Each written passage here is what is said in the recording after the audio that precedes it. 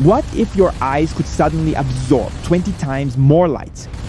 Well, guess what? The very first thing you'd experience isn't supervision and you wouldn't become a superhero. I am very sorry, but what you would really experience is blinding, agonizing pain. Let me tell you why.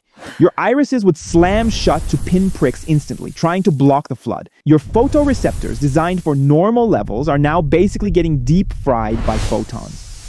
Stepping outside during the day would be like staring directly into a high-powered laser beam. The sun would burn permanent holes in your vision instantly. Shadows wouldn't exist. Everything would just be a washed-out, blinding white haze. Ah, my eyes! Even at midnight, the moon would look as intense as the midday sun. A single street lamp would feel like a flashbang grenade going off right in your face. There would be no darkness anywhere. You'd have to wear industrial welding masks just to check your phone.